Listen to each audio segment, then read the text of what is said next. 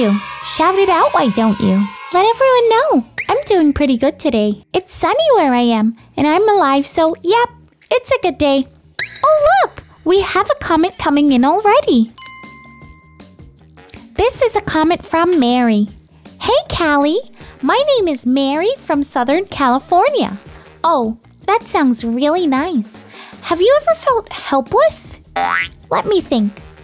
There was a time when my little brother was really sick and he had to go to the hospital, and he was there for a whole week. Mary, that was the longest week of my life because he was so tiny. He did get better and came home and now bothers me all the time. But yep, speaking of that, did I ever tell you that my mom is a doctor? She helps kids. So that makes her a surgeon? No, that's not it. She's an no, that can't be it either. Let me just call her. Hey, Mom. What are you doing? Hey, baby. Are you filming your vlog? Yeah, Mom. Mom, so what type of doctor are you again? Ellie, I am a pediatrician. Right. That's it. Is that a hard job, Mom? I went to school for it, so I had years and years of practice, so I know what I'm doing. So what's the hardest part? That's a great question. I think the hardest part about being a pediatrician sometimes is seeing a child for the first time in so much pain. And then, of course, trying to comfort the parents because sometimes they feel kind of helpless. Wow. Speaking of helpless, this reminds me of a story in the Bible of some people that felt the same exact way. It's time for our Bible story. A long time ago, the people of Israel had been forced to become slaves in Egypt and were being treated very badly. They had to work day and night, and do whatever Pharaoh wanted them to do.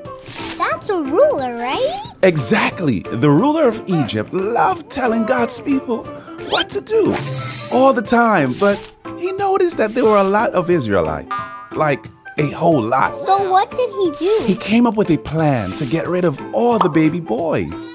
God's people needed help now more than ever.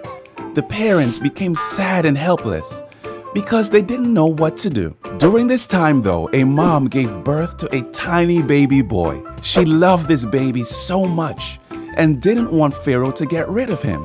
So the mother hid the baby for 3 long months. She then did the only thing she thought might work. She put her baby in a basket and placed him in the water like a boat.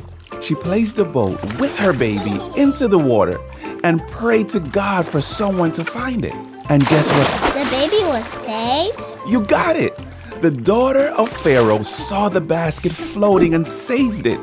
How amazing is that? Oh, wow. She named the baby Moses, and now the baby would live in the house of Pharaoh.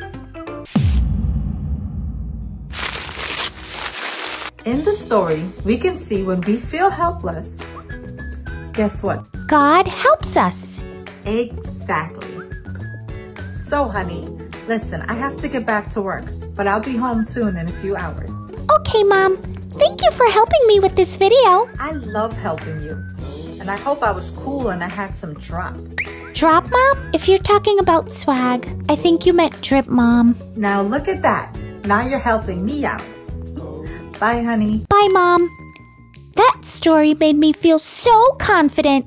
Just to know that if I ever need help, I can pray and God will help me because God helps us when we're helpless. My friends, it's time for me to get out of here. Peace out, friends. Catch you next time.